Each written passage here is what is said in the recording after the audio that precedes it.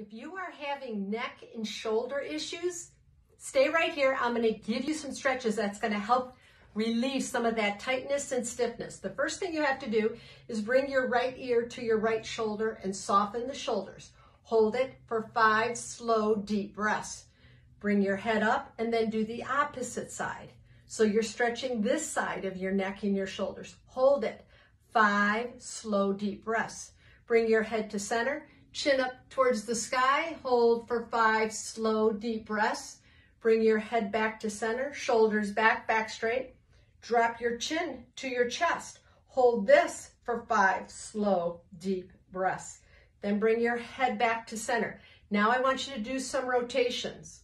Nice, slow rotations. I want you to do 5 clockwise, and then 5 rotations counterclockwise. And take your time and don't be in a hurry. Just feel the stretch.